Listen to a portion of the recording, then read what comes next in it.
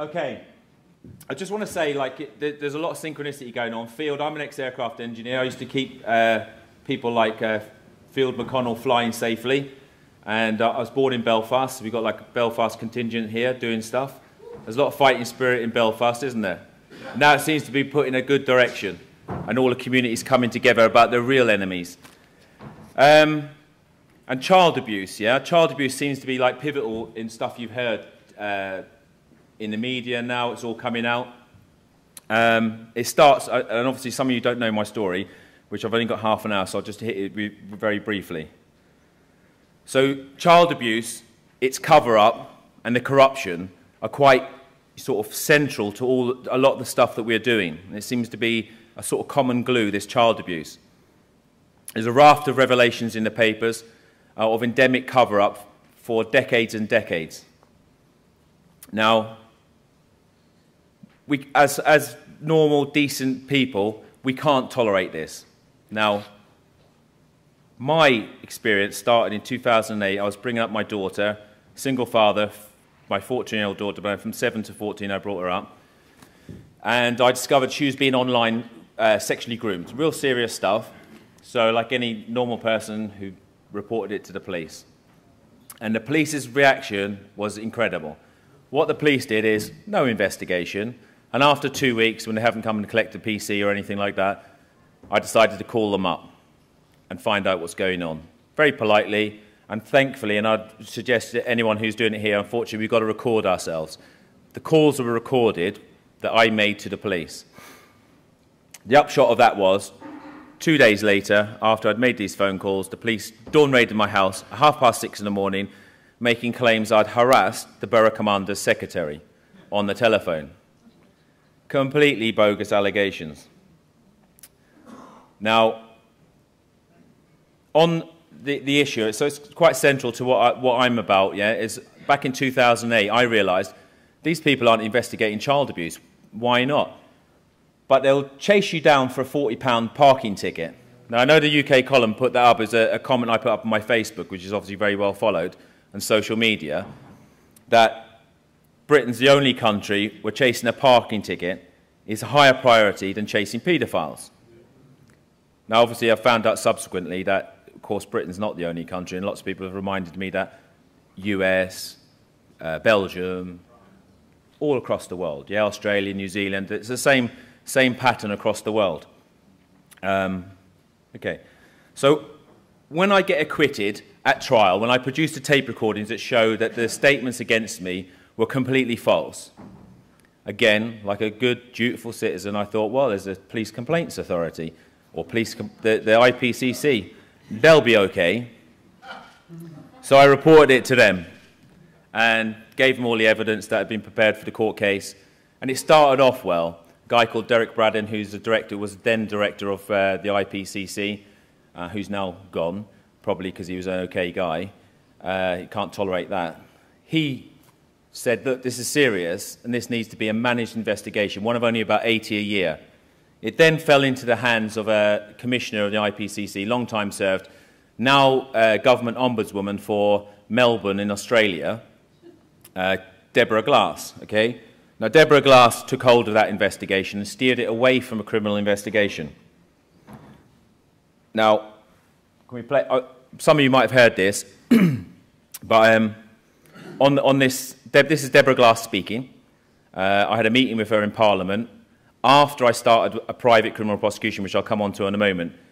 But Deborah Glass had covered up this, what I believe to be a very serious crime of perverting the course of justice, saying that in the report that she signed off, that it was at most simply a mistake that this false statement had come into creation. When I started the private prosecution, she very desperately wanted to meet me. And she hadn't wanted to meet me prior to that, but she wanted to meet me now. And I met her with my MP in Parliament, and I recorded the whole meeting. There's lots of more juicy bits to come out, but I haven't put them out yet. I like to tease. But have a listen to this. What this Deborah Glass, she's been in 10 years in the IPCC, what she says herself about the police complaints. Because one of the things that I do absolutely accept is that the police complaint system is not very effective. So I absolutely accept that the police complaint system is not very effective. She's the commissioner of it. Now, I did check out if she'd ever brought her concerns to the board level of the IPCC, and it's confirmed she didn't. But this is the commissioner who's sitting on all of your investigations into police misconduct, and she knows it's not very effective. I'd say it's probably because she was the head of it, but there you go. Let's go back to this. Play? Okay. It's an apple. Don't do apple. Okay. So what happened is IPCC look at this investigation.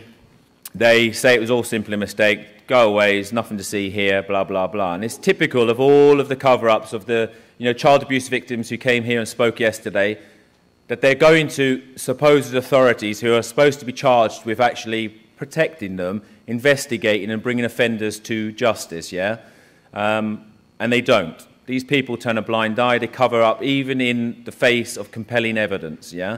And surely someone must have asked the question in the IPCC, why were they raiding this man, this father, who'd reported child abuse to the police at 6:30 in the morning on bogus allegations? But of course to them, they weren't concerned. But I think at the time they thought that I kept a low profile at the time. I wanted to see what these people would do because I expected they would try and cover it up. And then what I did is do I think it's one of the sort of first private criminal prosecutions. In 2011, I go to Luton Luton Magistrates Court. I take the very same evidence that's gone before the IPCC. I put it into a case file, pair it up, and I go to the Magistrates Court. And I say, I want a summons for this individual to appear before the court for the charges of perverting the course of justice, perjury, misconduct in public office. It was a very interesting afternoon, and when you talk about the spiritual side of things, I certainly see, and what does he say, let them see signs or whatever, but around all of the stuff that goes on, I think when you're on the right path, you see signs and things will happen and things will move into place to keep you on that right track. And certainly on that Friday afternoon, the whole court came to watch what I was doing. None of them knew what I was doing in court. I'm just some daft aircraft engineer. And they all came in to have a look at the whole court, every single lot of them on a Friday afternoon. Now I presented the case to the court and said, I want this summons. The judge went off for about an hour to think about it. And the duty solicitor came out with me. I still know him to this day. And he said, do you know what I just watched you do in there, after 20 years being a solicitor, I now know what my job's about. So hopefully he'll often talk to me about the corruption in the courts and stuff like that. And I've met many good people on the way who are in the system. Now, the judge came out and said, Mr. Doherty, he said, this is going to cause a lot of trouble, but I'm going to give you your summons, yeah? And that started off, since April 2011, a whole series of events that's just continued, and it's got bigger and bigger and bigger. It exposes the corruptions in the courts. There are good people trying to do a good thing in the courts, but, it comes from all sides. I'll give you an example. The case is then sent off to the Crown Court because obviously an indictable offence in October 2011. 4 days prior to the police barristers put in a dismissal application, try and get the case thrown out of court, saying that there's no merit in this case. 4 days prior to that, in London, my sister-in-law, who's a head teacher in London, gets approached by a male in a suit and handed a letter. And that letter was making threats against me that if I didn't stop what I'm doing, we won't let this happen, yeah? Now, of course, that was reported to the police. It was probably the guy in the suit was from the police. And they say, well, there's nothing to investigate here, and that to this date, they've never investigated that. So, obviously, to try and put stress and pressure on me, it's the first time I've ever been in a Crown Court. Probably won't be the last, but it was certainly the first. And we go in there, and I win the dismissal application. And I can say it now because the case is over now, and I'll come to that in a moment. The case is over now, but at the moment, the judge, in his deliberation, strikes out their dismissal application and says that the evidence that he sees as presented is compelling evidence, yeah?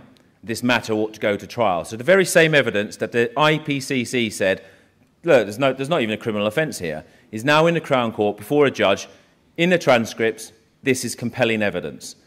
Now, I think Ian was there. And anyway, case then goes on, set down for plea hearing.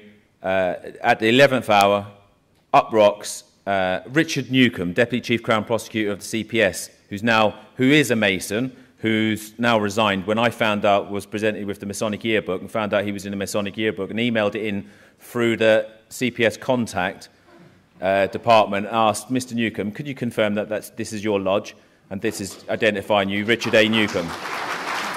Very shortly after that, he resigned, took retirement.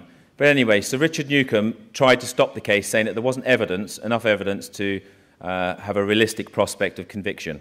That then went into the High Court and spent about 2 years running around the High Court before the CPS entered into a consent order to not get involved in the prosecution. Then the prosecution went back on, and last September, 15th of September last year, it was set down for trial. At trial, they produced their barrister, Valerie Charbit. If you look up Valerie Charbit, 2 Bedford Row, her expertise is she's one of the leading in the country barristers for arguing a defendant's inability to stand trial due to mental problems.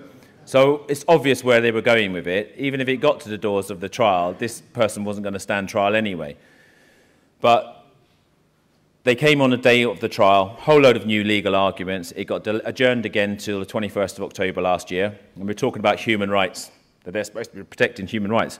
Well, what happened on that? On the 21st of October, the CPS started becoming involved again.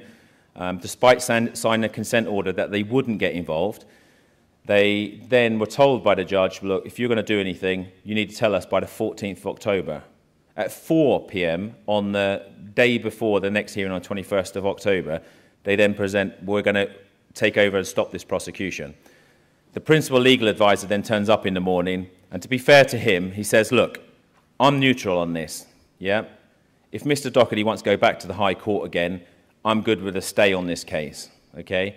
Valerie Charbit then argues, she says, well, the defendant has had a psychological assessment, and at this point in time, she's just about able to stand trial. But who knows what might happen if this is delayed further, okay? At this, the judge then says, well, I'm accepting the offer of no evidence in the case, and to protect the defendant's human rights, because her right to a fair trial was, in his view, infringed on the fact that it had taken 3 years and hadn't come to trial. Now, case law, and it says that 50 years isn't long enough to have a fair trial. Now, of course, all the spanners thrown in the works are from the CPS, etc., etc. Okay? Going back to, but this goes on now, the CPS are now in a lot of trouble now because they've signed a consent order in the High Court, signed and sealed in the High Court, that they will not get involved in this prosecution. So currently, they're in contempt of the High Court order, consent order, that they signed, that they wouldn't get involved in this prosecution again. And it's going on. Coming back to, you can go to my website, justicenow.co.uk, and you can see all this material on there. Web of Lies, yeah?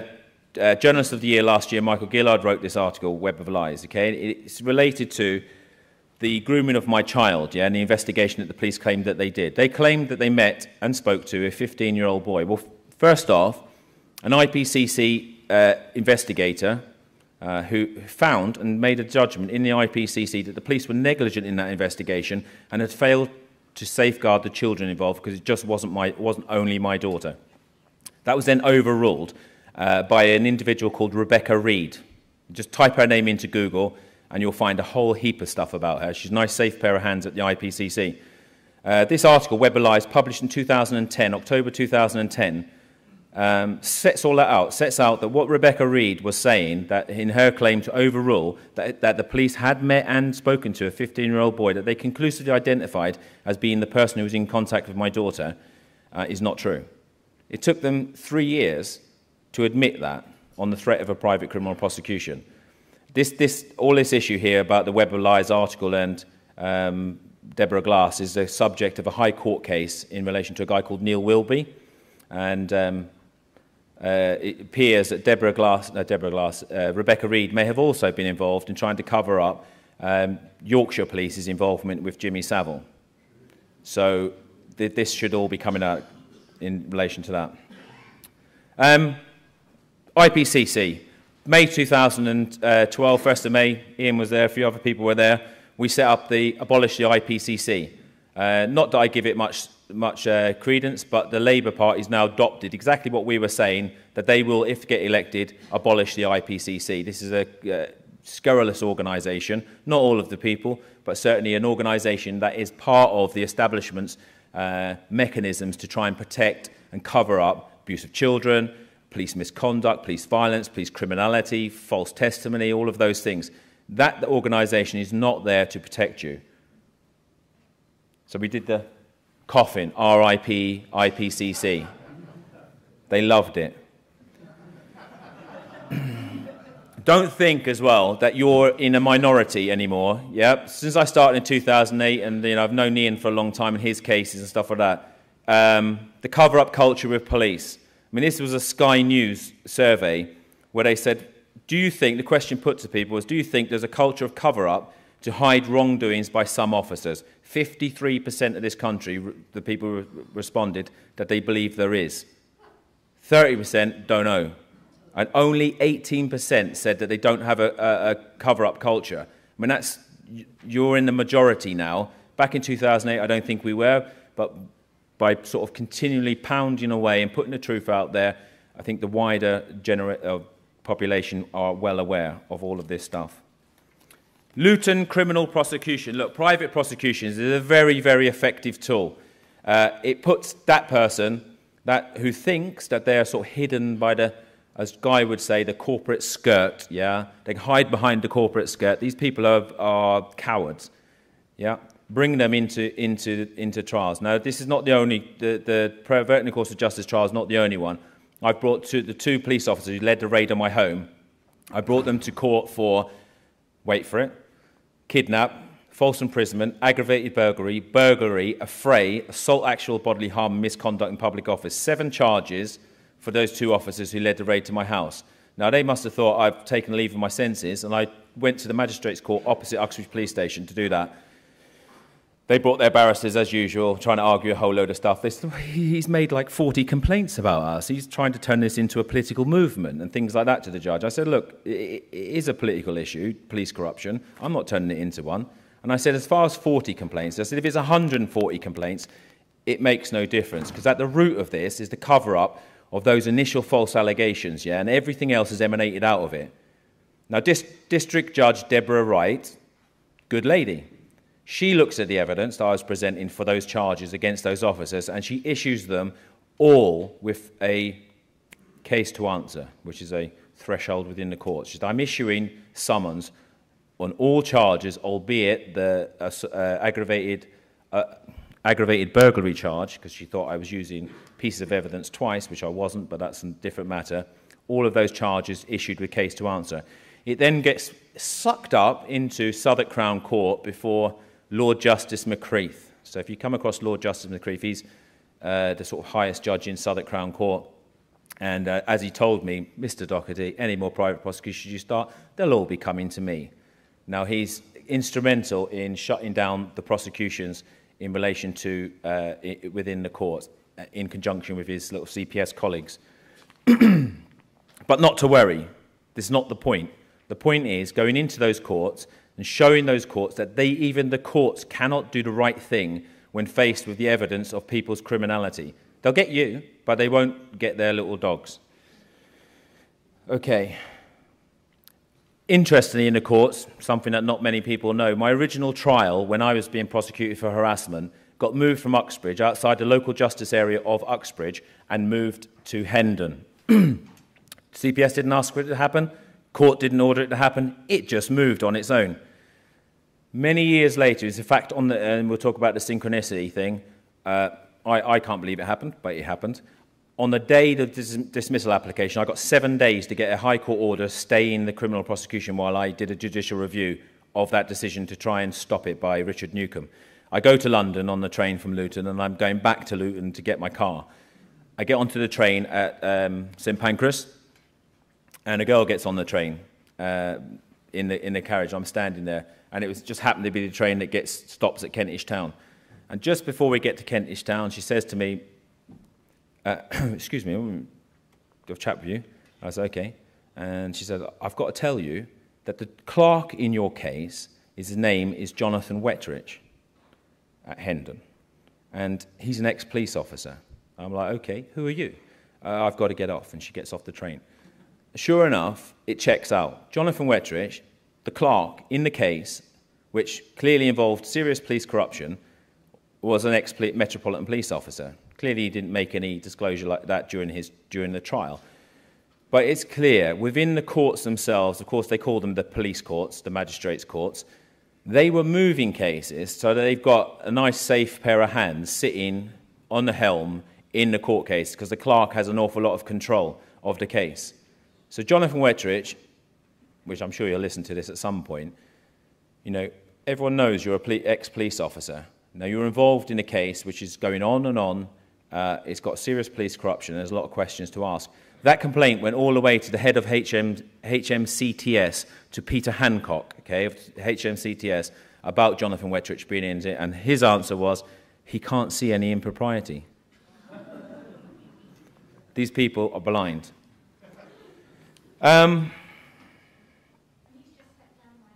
Peter Hancock has. Oh, good riddance.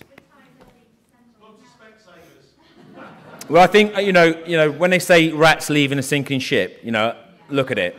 These people, the retirements around my case are staggering. There really isn't anyone else employed around me, and you know, they sort of try and treat, well, I think, you know, I'm just doing the right thing, yeah, and I think they're very scared of me doing the right thing, but that's fine. As most whistleblowers will find, they'll attack you, yeah? Pre-trial threats in a London park to my sister-in-law. This is how brave these people are. And interestingly, they picked her because she was quite a big confidant of mine at the time, yeah, or confidant. Stitch Up in Stevenage, look at it. Go and look at it online. There's a load of stuff about that, and its sequel in St Albans. I'm allegedly at the moment a criminal. I have a charge of Section 57 of the Courts Act 2003, an assault of a designated court security officer. Problem for them is we had a magistrates court hearing, again, where I produced audio recording and showed what they said, because I'd recorded myself going into the court, was complete and utter bunkum, yeah? We've got one of the witnesses saying, oh, I saw a punch. When I asked him what was in my hand at the time, nice little simple one, I didn't see your hand. I only saw your arm from the wrist to the elbow. Well, then how did you know it was a punch? Well, that's obvious. But, of course, they just find you guilty anyway. We went to St Albans. I then had a barrister doing the case, which I sacked, because I wanted to watch them and see what they were up to. I sacked him towards the end of it. But we got through the halfway point when the prosecution has closed. I won't bore you with too much detail on this, but we get through to the prosecution close of case. They close the case. When it reopens again a month later, this is how my case in the 3 days in the magistrates court became 9 days in the Crown Court for an assault that, even at the highest of his allegations, I didn't touch anybody. I was being thrown out of the court at the time. It's proved. Prosecution reopened again, and I said, well, look, we haven't even proved he's a designated court security officer, which the court agreed. So they said, well, the CPS can go off and find some evidence, even though they closed the case. Case law says that you can't reopen a case to remedy prosecutorial failures, yeah? He'd failed to prove his case, but yet the judge allows them to go off and find new evidence. So they went to HMCTS to find out, and for policemen in this room, the first wave of police privatisation, the court's security, given over to companies like G4S, Serco, and all of that, Mighty. These people aren't trained.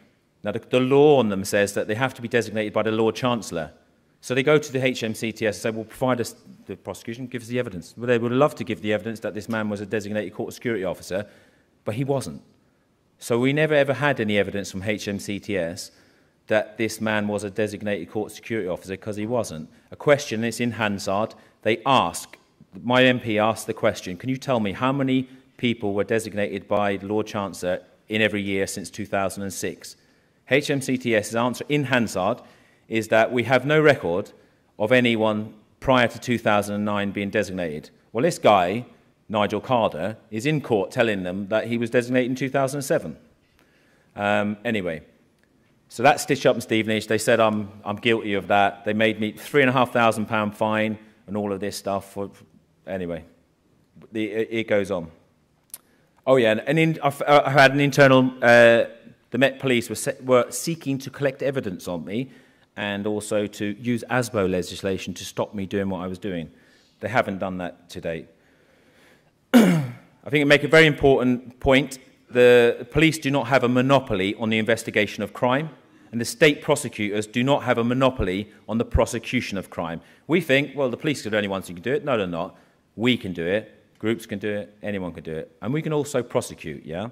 Now, currently, my belief, yeah, and quite a few legal people that I know come around to my view of thinking, is that the CPS are in breach of the Competitions Act, because they, by a long way, hold a monopoly of prosecutions in this country. And they are abusing their position, yeah? Because when you ask them, how many prosecutions have you closed down? Well, they haven't got any answers. I know 6 prosecutions you've closed down of mine.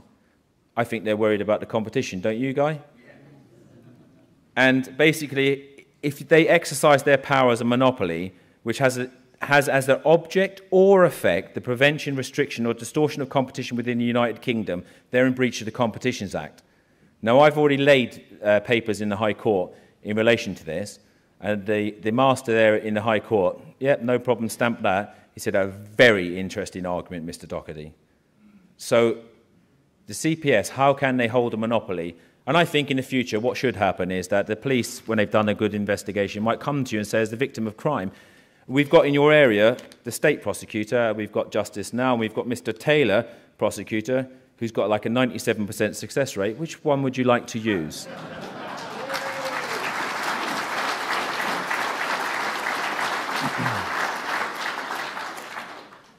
But Section 6 of the Prosecution of Offenders Act gives them the right to take over and very specifically continue the prosecution. And it's a bit like saying, if you had the right to continue my journey home, it doesn't mean you can terminate my journey. You ought to continue my journey to wherever I was going. I was going to Brighton. Well, you can't go off to Manchester. So it's very clear about continue the prosecution. They misinterpret that and say, well, that gives us the right to stop it. What we've got there is a very, very clear separations of powers issue, another constitutional principle in this country, that there's separation between the executive, the judiciary, and the legislator. We've got the executive arm of government, the CPS, reaching into the courts and saying, sorry, courts, but you don't have the ability to supervise this court case. We're taking it off you. Are these people so scared that they cannot allow the courts of this land to adjudicate on what's weak and what shouldn't be going to trial? Because as far as I could see in my cases, the court themselves wanted those cases to go to trial. The CPS obviously thought differently. I'm sure they were lent on. Please, please stop this. But yeah, bashing the bishop. Let's talk about the synchronicity. How much longer have I got? Just give me 5 minutes? 5 minutes, okay, I'll rush through it. But synchronicity, okay? If I wasn't spiritual before all this stuff started, well, I am now. There's some involvement of the Catholic Church in some stuff going on with my daughter. It's all interlinked. I won't go into the detail, but involves her school. Again, involves an audio recording, involves a whole load of lies that are provable. The Bishop of Westminster became involved, yeah? He said it's nothing to do with me, Mr. Doherty, but because it's the school. Their school organise their own things. We're nothing to do with it. I said, well, that's a problem for you, Bishop, because you sent a legal advisor to the governor's meeting, and your legal advisor called that meeting to a close when it was shown that your people were lying. Okay, I'll meet with you. So he meets with me. I go meet him, and during that, I did ask him, are you a man of God? To which he just looked at me.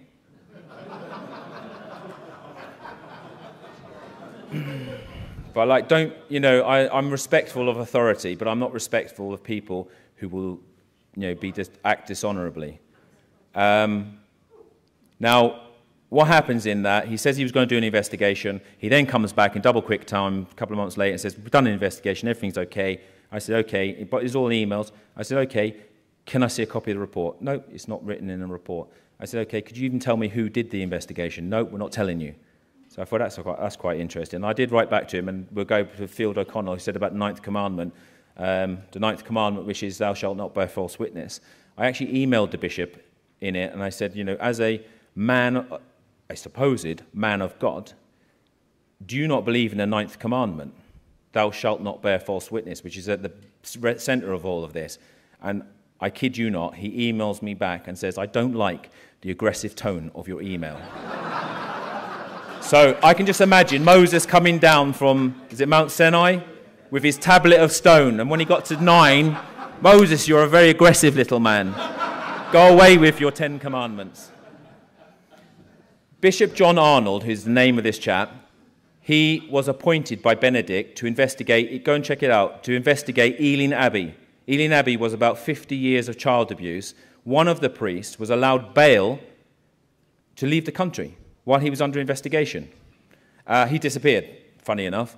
They think he's hidden somewhere in the Vatican. But Bishop John Arnold was appointed to investigate what went on in Ealing Abbey.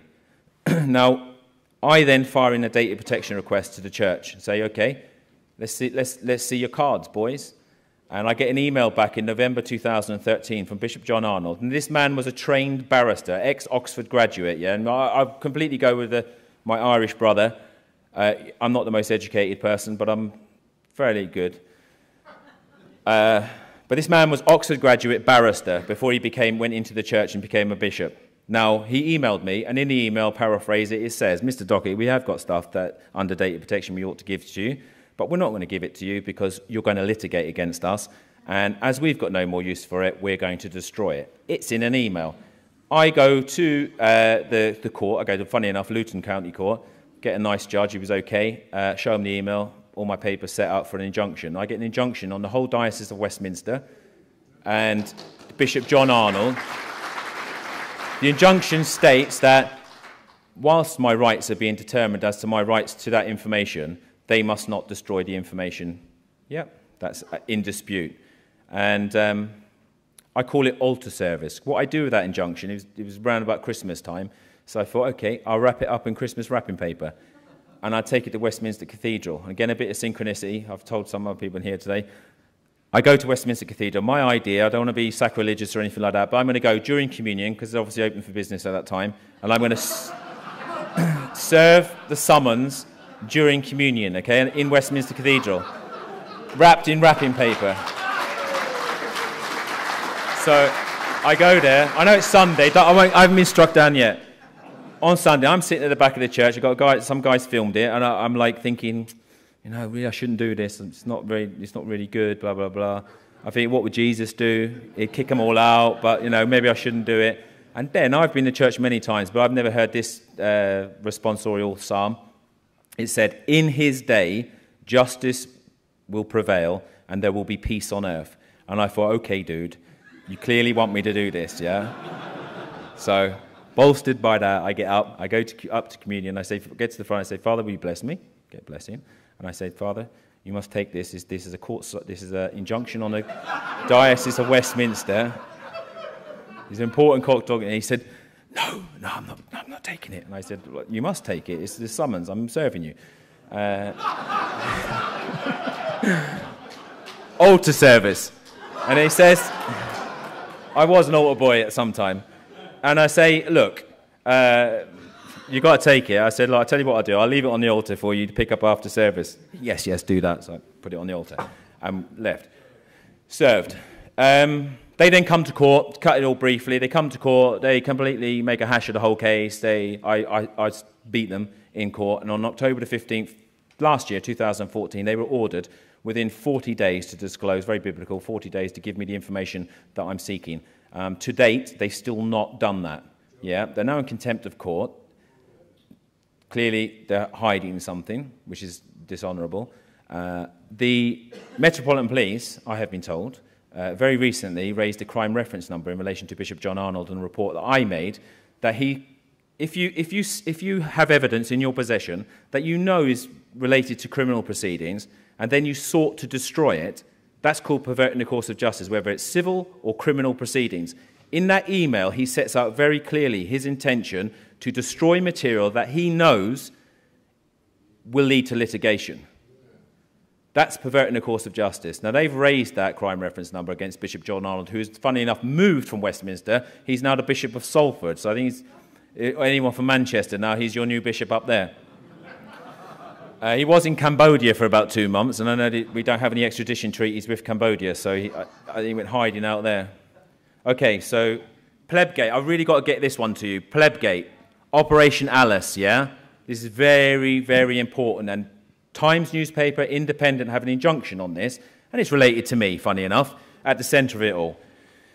Plebgate, which is obviously Andrew Mitchell, what happened outside 10 Downing Street, okay? Completely separate. I don't know nothing about Plebgate because it hasn't started yet. In April 2012, I go to a police station in Holborn. I go and see, funny enough, a guy called Inspector Gary Randall.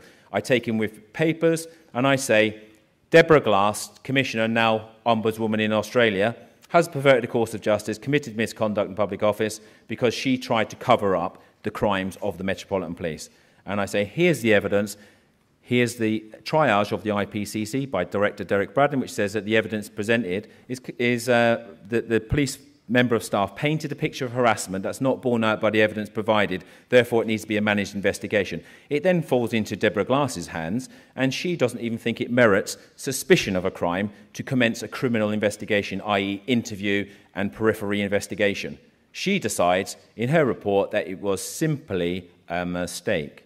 On the other side of Deborah Glass, in the Crown Court papers, we've got a Crown Court judge who's looked at the evidence and said this is compelling evidence of and needs to go to trial.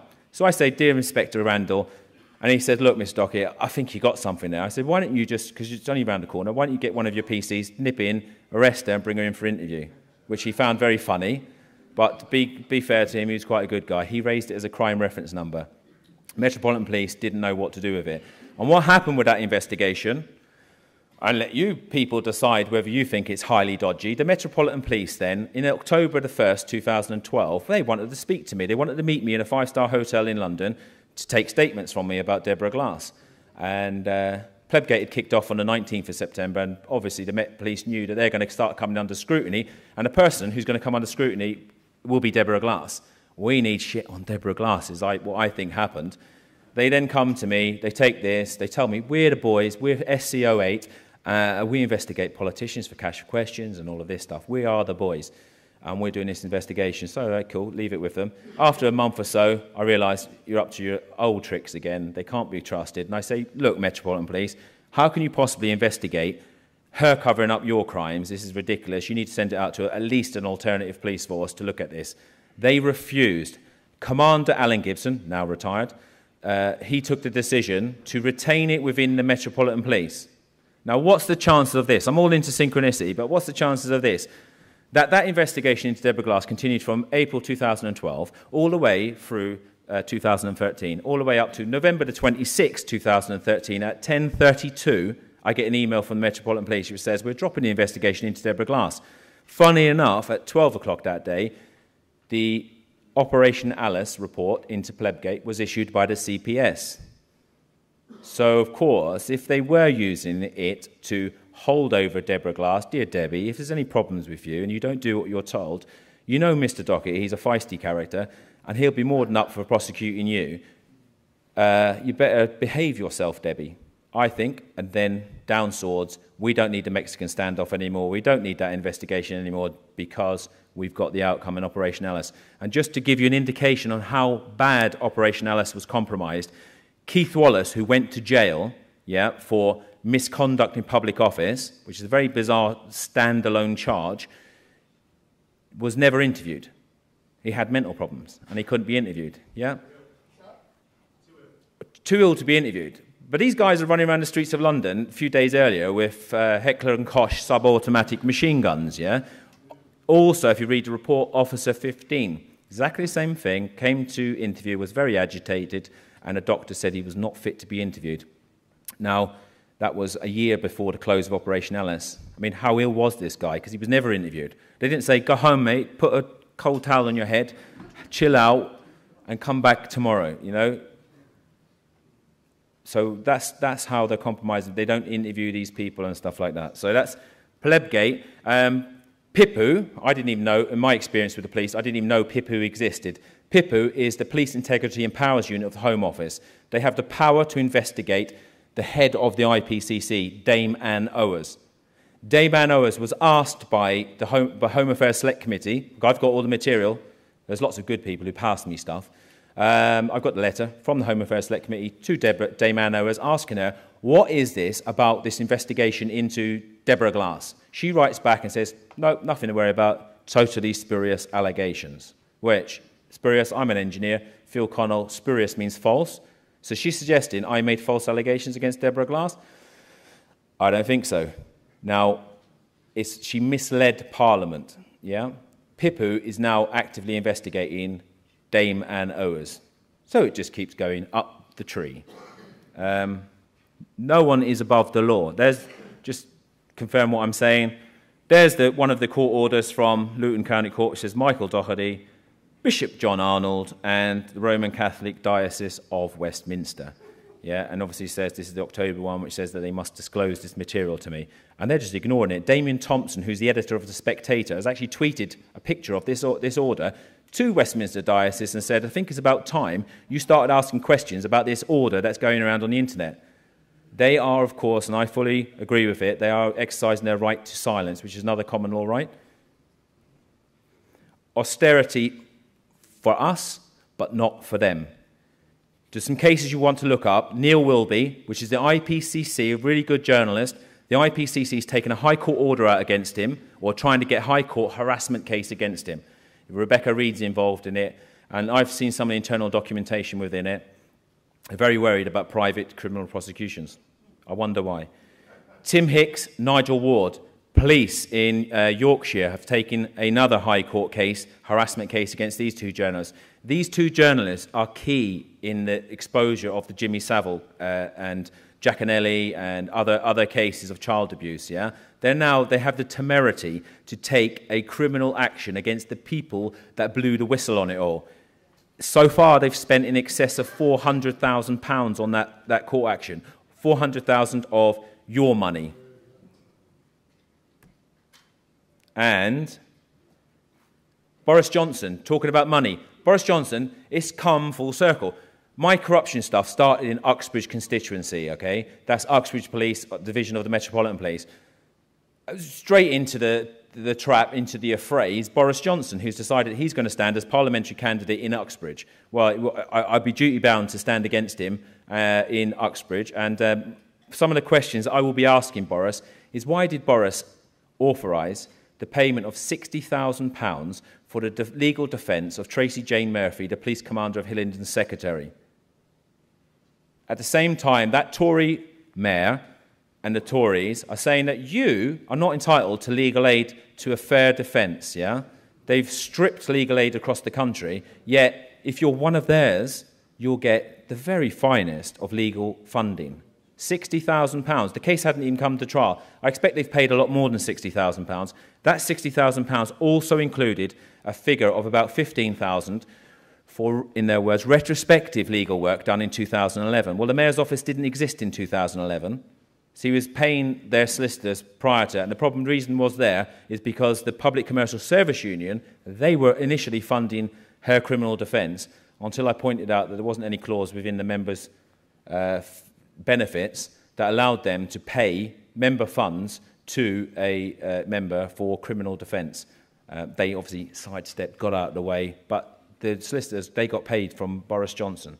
So I'm going to be standing, putting my name in thing. I have no political aspirations, which I think is a good thing, but I think that it gives people a choice. Do you want to vote for someone that you can identify with, or do you want to vote for someone like Boris Johnson, who is a proven thug, if you've ever heard his tapes, where he's plotting to get the address for someone to be beaten up, and the man should be prosecuted for that. You know, it's clear conspiracy to commit violence against somebody. But he still, you know, has aspirations, and I think in his book he wants to be the leader of the world. Yeah? Okay. Thank you very much.